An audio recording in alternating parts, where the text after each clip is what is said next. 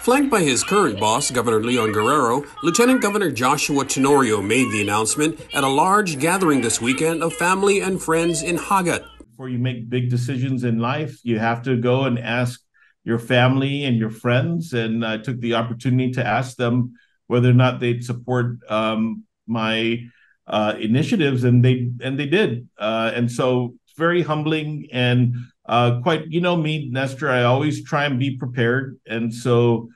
In doing this, I'm taking all the steps I need to get prepared. Tenorio is getting his organizational paperwork together and will start raising funds and do what he needs to do, he says, to mount a convincing campaign. He says historically there's almost always been a Democratic primary challenger, and he expects the 2026 election will be no different. We live in a democracy, and that's something that can be expected and celebrated.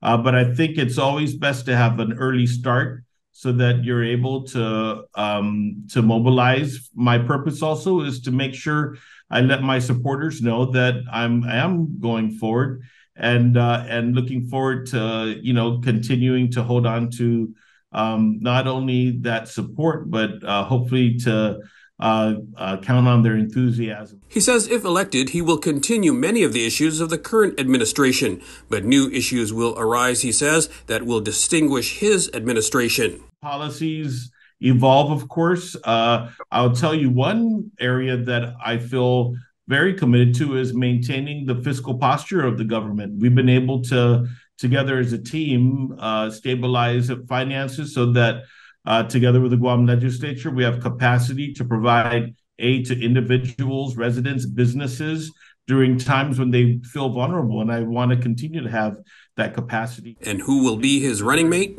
I could tell you that there's quite a large number of people that, have been suggested to me. And so I'll be, spending the right amount of time talking with people and going forward on that portion of the decision making. I haven't made a decision yet. The next gubernatorial election is still about 3 years away. Nestor Lecanto, KUAM News.